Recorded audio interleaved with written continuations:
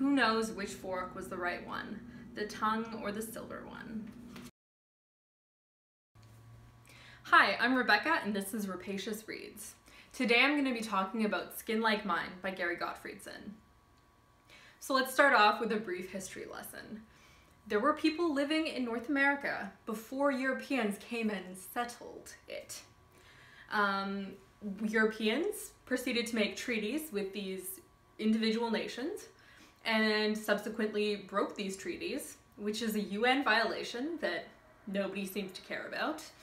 A couple hundred years went by, and the Europeans were annoyed to find that the indigenous people living here were still here.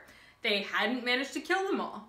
So they decided to implement something known as residential schools, where they took children from their families and put them into white boarding schools, which were physically and sexually abusive. The Canadian government, I believe, performed nutritional experiments on children in these schools, and they were also used as like work farms. So, shitty.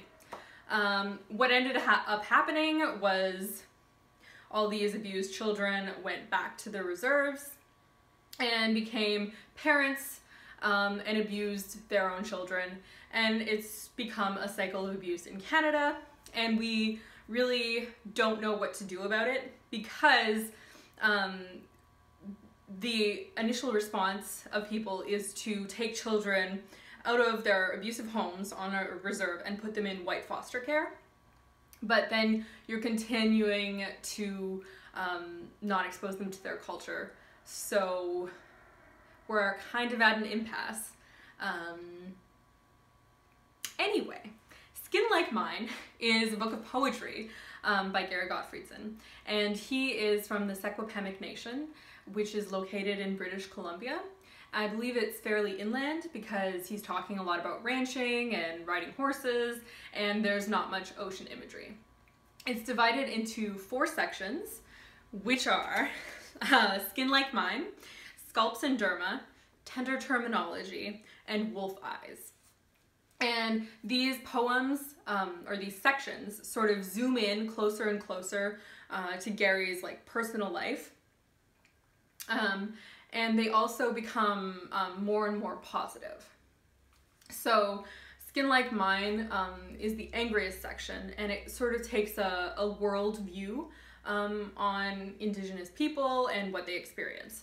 So there's a poem talking about his experience in Puerto Alta, where he acts like a white man, and he's ashamed that he would do that.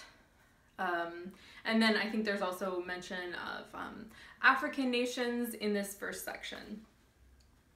Then in Scalps and Derma, I believe it has a whole Canada view, and it sort of takes a look at Canada's treatment of Indigenous nations and people.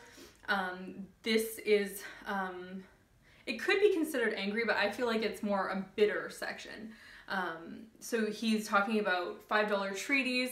He's talking about how you can't trust your government, how you can't rely on them, which is not what most Canadians experience, and it's important to listen to these Indigenous voices on this. This section has my favorite poem, which is One Tribe Canada, and it's a very rhythmic poem. You can like hear a drum beat in it. It's intense, and it's painful, and it's hard to read, and that beat is what keeps you reading the poem. So One Tribe Canada like sounds like, oh, positive, one tribe. No, it's about how all these individual nations and like proud cultures are forced to become one thing, and how they sell out their culture as like Lakota medical products, and how they try to pass off as white, and how it's painful. Okay. And then the third section is Tender Terminology, and this is the section that I probably understood the least of. I think it's at the Secwepemc level, so it's his entire culture, but it's still a fairly angry section.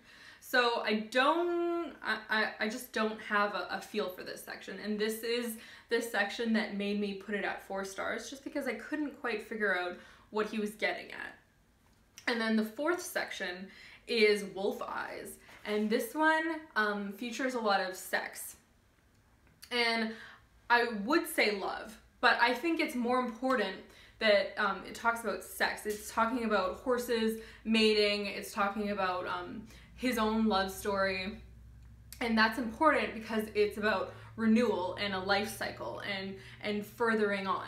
In this section, he is addressing many of his poems to Horsechild, which is saying that there's hope, that he's passing on this knowledge to the next generation, and that maybe there is a healing way forward. So I really liked the first poem in this section. However, I feel guilty liking it because it's a love poem.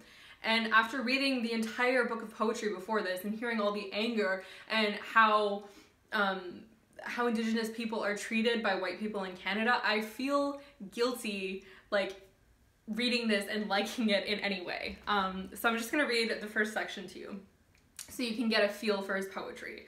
I am here, waiting, watching your breath, fog rolling over prairie, reaching mountainsides full of promise.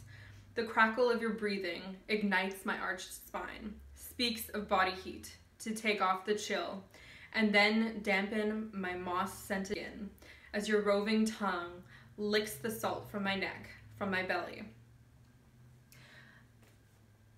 Garry is in his 60s, so he is experienced with language, and I love the way he uses adjectives. He says that a TD interact inspiration, my moss-scented skin. It's so visceral the way he writes. I think it's important to note that the 4 sections are numbered 4. So 4 is the number of cardinal directions, it's the number of seasons in a year, and it's considered a static and solid number. So Garry is putting his poem in nature and he's grounding it, which is important. So as a Secwepemc man, a lot of his imagery is nature imagery, and that goes throughout the poems. So I want to talk about the poem Bones, which goes against all of the other imagery in the book, which is so amazing. So he talks about how the land is just bones piled on top of bones. It's bison bones and eagle bones and human bones with this bone skyscraper topping it all. And it doesn't fit because normally when we talk about the land, we talk about the land as mother, we talk about renewal, we talk about old things dying and new things growing, but nothing is changing because of the way settlers have treated the land and the way that it grows. Another line from this book that it hurts is, I scope corporate skulls out of control, stuffing my mother full of defilement. Just, ow.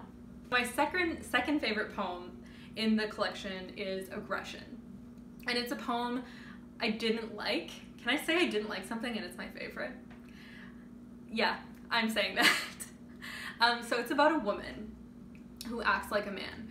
She drinks like a man, she gets in fights like a man, she walks bow-legged through funerals and people stare at her.